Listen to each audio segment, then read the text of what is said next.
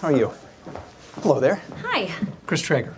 This is Ben. Well, hello, gents. Ron Swanson. Ron Swanson. That was the first time Leslie Knope and Ron Swanson met Chris Traeger and Ben Wyatt. Within the world of Parks and Recreation, the latter were a team of government auditors sent to ruthlessly slash the governmental budget of Pawnee, Indiana. What exactly will you be cutting?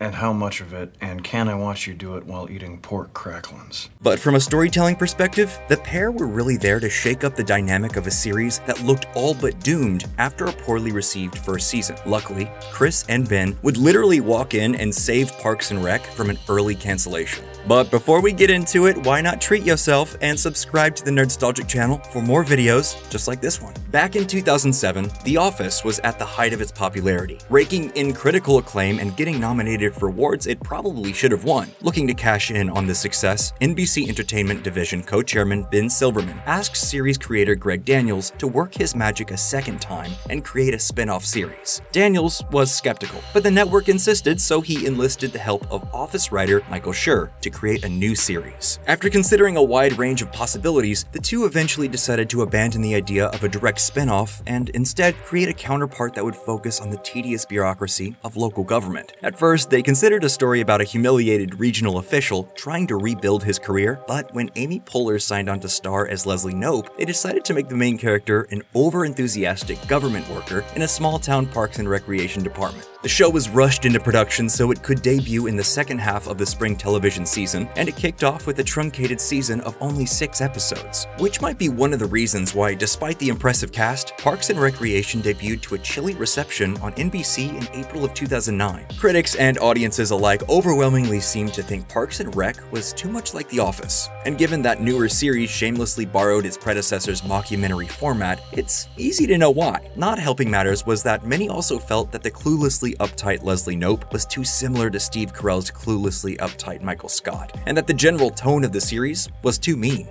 Hey, Park Lady. Yeah? You suck. Hear that? Called me Park Lady.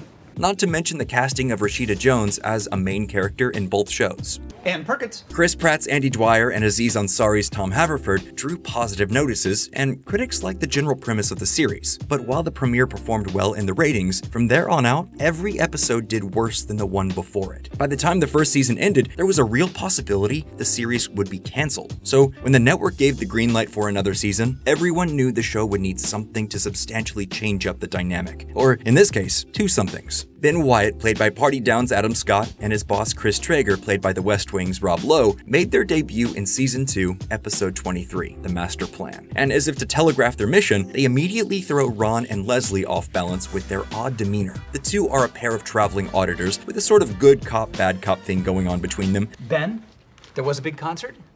Now there's not. Isn't there anything that we can do about that? No, there isn't. It's too bad. Chris is extroverted, charming, and relentlessly positive, whereas Ben is a serious-minded pragmatist whose job is mostly to deliver bad news. You're not as nice as the other guy. I don't care. Introduced at the center of a story that threatened the existence of the parks department, Ben and Chris initially seemed like temporary antagonists who would return to whence they came when their usefulness to the plot ended. But while Chris was originally intended to appear in only 8 episodes, Ben was always meant to stick around and become a regular part of the ensemble.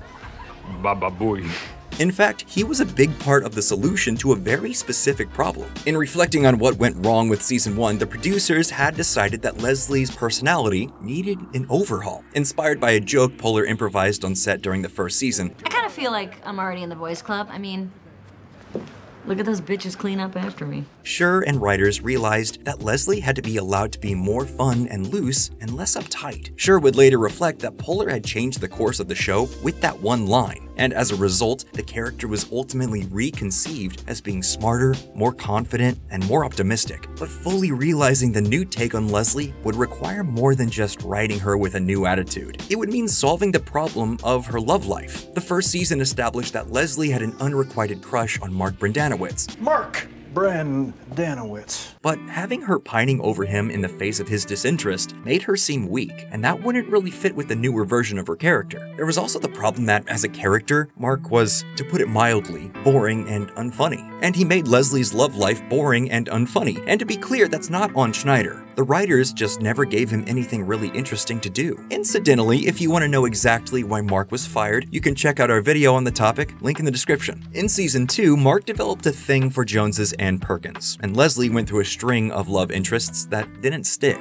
Then, at the end of the season, Ben showed up. Ben was a failed small-town mayor trying to rebuild his life in a rank-and-file bureaucratic job after the humiliating public defeat he had. If that sounds familiar, it's because Ben was, in many respects, the potential main character that Daniels and Schur had discarded when Poehler became the star. His harsh realism puts him at odds with Leslie when they first meet, but as Ben reveals his dorky personality and softer, more compassionate side, the two become friends, and eventually, an idyllic married couple with triplets. Unlike Leslie's previous love interests, Ben does the little things, like appreciating her as a person and being supportive of her career and passions. It makes him a good match for the more confident version of the character, allowing him to fan the flames of her personality in a way that never seems mean or condescending. Meanwhile, Chris was also there to address a specific problem, namely, Ann Perkins. competence isn't particularly funny, and Anne was a smart, level-headed, and comparatively stable type, so the writers found it hard to get laughs out of her. This meant Jones was typically relegated to playing the comedic straight man role for her co-stars. As later recalled by Schur, the writers eventually decided that the way to throw a woman like Anne off balance and make her funny was to put her in a relationship with someone like Chris Traeger. The original plan was to have Chris break up with Anne and then depart the show, causing drastic and presumably funny changes in her behavior. But that was before anyone realized that Lowe and Jones were going to have incredible chemistry, or that he was going to deliver the most hilariously silly comedic performance of his entire career. Ann Perkins. Hey, Chris. Gotta run to a meeting with Ron. Great idea. I'll run to my next meeting.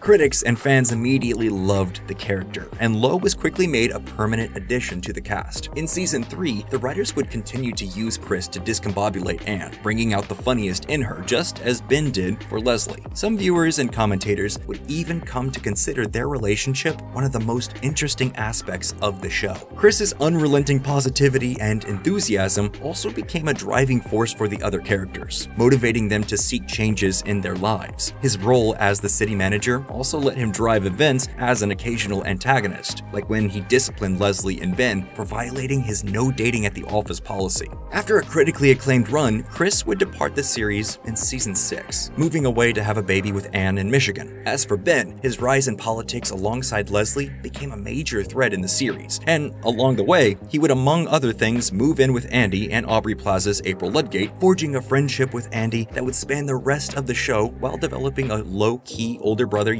sister vibe with April. Now, plenty of sitcoms have introduced funny, new characters in the course of their run, but the point is that Ben and Chris weren't just funny characters. Thanks to incredible casting and brilliant writing, Ben and Chris immediately changed the energy of every character they interacted with over the course of the series, and made them all better, funnier people. Their evolution into central members of the cast made the show richer across the board and proved to be the key to unlocking its full potential, elevating it into the beloved sitcom we all remember today. And it all happened because the creators of Parks and Recreation saw there was a problem and were able to remedy it quickly and smartly. In an era dominated by streaming services that cancel shows just as they're getting started, it's a stark reminder that there was a time when series were allowed to learn from their mistakes and develop into the shows that help us avoid falling into a bottomless pit of despair. So what do you think? Were you a fan of Parks and Recreation? And if so, did you think it was good before Ben and Chris showed up? Let us know down in the comments below, and if you enjoyed this video, you'll definitely find others you like if you check out the rest of the channel. As always, thank you for subscribing to Nerdstalgic.